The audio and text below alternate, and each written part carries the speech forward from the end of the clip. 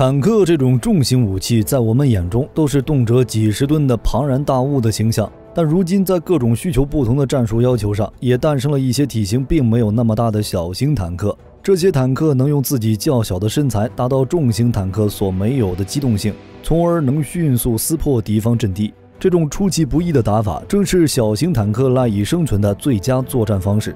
德国曾亮相了一款名字叫做鼴鼠的迷你装甲车，本期视频就让我们一起来了解一下德国鼴鼠装甲车。视频正式开始之前，新来的朋友不妨点个订阅，既可以查看往期视频，也不会错过往后的精彩内容。德国的军工科技发达程度，大家都是有目共睹的。比如在坦克领域比较有名的豹2主战坦克，就是德国军工的杰作。好的武器装备是经过不断的实验出来的。人们常用10年磨一剑来形容意志的坚定和对追求的执着，可德国鼴鼠装甲车这一磨就是20年。时间来到1971年，西德军方要求研制新型空降战车，为此共有5家公司参与了竞标。到了1974年4月，军方经过层层选拔与审批后，保时捷公司的产品脱颖而出，赢得了研发合同。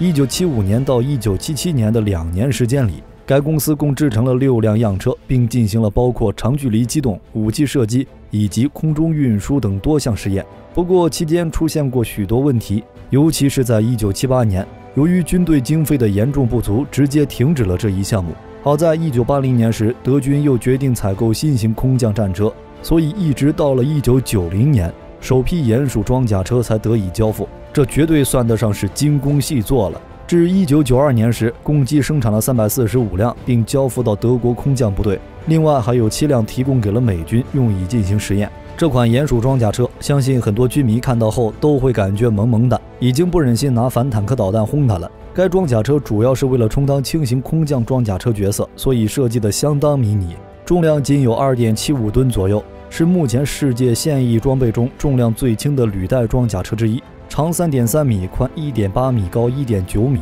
这个尺寸只看数字我们可能并没有什么概念，但是如果说它跟奥拓差不多大，大家应该知道它有多小了，2个人都很难挤进去。一般坦克因为身体重体积大，所以有时候也被称之为肉坦，而鼴鼠装甲车这2样都没有，自然不够肉。不过它也是有优点的，它的速度快，机动性高。鼴鼠使用的是奥迪2.1升5缸直列式涡轮增压柴油机，最大输出86马力，发动机前置。虽然马力并不是很大，但是对于重量很轻的鼴鼠来说，显然已经足够。再配合液力机械式传动装置，包括自动变速箱转向机构和制动器等，可以让鼴鼠有着不错的机动性。最高时速可以达到80公里每小时左右，越野速度为25到30公里每小时，续航力超过300公里，还另外配备了5马力柴油机，再加上它那仅不足3吨的重量，可以说动力十足了。爬30度的斜坡如履平地一般，在遭遇障碍时，鼴鼠能跨越1.2米宽的壕沟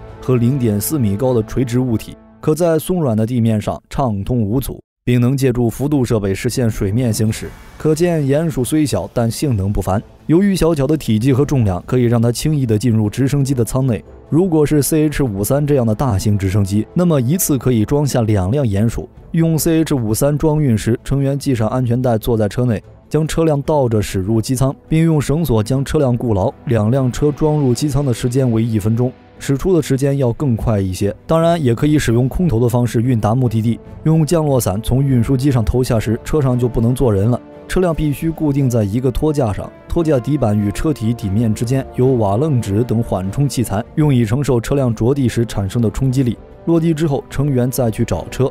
那么小的车如果降落在地形复杂的山区，真的有些担心会不会找不到。不过 CH-53 这样的直升机都能运2辆了，那么大型运输机肯定可以运载更多。像 C5 这样的大型运输机，一次性可以运10辆。依靠灵活的机动性，它可以充当运兵车、侦察车、指挥车、反坦克车等等多种角色。由于小巧灵活，也就便于改装。它能够在短时间内完成防空导弹发射车、战场救护车、反坦克车等多达13种的变形。武器光卖萌肯定不行，实用火力大才是真。至于武器装备方面，这应该是大部分观众朋友们所好奇的。鼴鼠的攻击型改进版本主要有2种，一种是 TOW 型，也被称为陶型，全名鼴鼠陶氏反坦克导弹装甲车。武器装备采用的陶氏导弹系统和7.62毫米机枪。陶氏反坦克导弹是美国休斯航空公司研发的，型号为 BGM71。该导弹的生产最早开始于1970年，期间发展了多种型号，是目前世界上最广泛使用的反坦克制导导弹之一。导弹射程65到3000米，方向射界左右各45。作战时，鼹鼠可以携带7枚导弹和360发机枪弹，7枚中2枚为待发弹，剩余5枚则为备用弹。让这么小的车携带这么多的弹药，多少有点为难它了。所以鼹鼠还可以改装为陶氏装填车，为其他陶氏鼹鼠反坦克车提供弹药补给，能够执行反装甲任务。除陶氏鼹鼠以外，还有一个鼹鼠 MK 的型号。在通常情况下，它所配备的是一门20毫米机关炮，安装在单人炮塔上，炮塔上装有机械式方向机和高低级，火炮方向射界为左右各110度，最大射击距离约1200米，备弹400发。使用穿甲弹时，可以在400米处击穿12毫米厚的钢板，必要时可对空射击，可对付轻装甲目标或无装甲防护的目标。不过在射击的时候，射手需要伸出上半身，所以也就很容易成为狙击手的目标。由于体积不大，鼹鼠的装甲防护能力并不是特别的优秀，仅仅可以抵御轻武器和炮弹碎片的攻击。车上成员共2人，再多就坐不下了。战斗室内有手动灭火装置，成员配备3防服。21世纪初，鼹鼠首次投入到阿富汗反恐战争中 ，C 是53直升机在战场上空降，几分钟的时间内，鼹鼠们就投入到了战争中。敌军也是第一次见到这种装备，而且还是从背后窜出。很多人还没来得及反应，就已经遭到了攻击，可见其机动性带来的优势。在研发出了鼹鼠以后，德国军工并没有就此满足，继续研发了改进型鼹鼠2装甲车。与鼹鼠相比，鼹鼠2加长了车体，增加了一对负重轮，使车内空间获得了极大的提升。而且鼹鼠2从一开始就是按车族化思想设计的，能够根据不同的任务需求选装多种武器系统，如机枪、反坦克导弹、防空导弹、迫击炮等，要比鼹鼠所装备的武器种类多很多，是名副其实的多用途装甲车。值得一提的是，德国国防莱茵金属公司曾宣布，已经在基于鼹鼠平台开发了一种新型无人战斗车辆，由先进的自主套件驱动。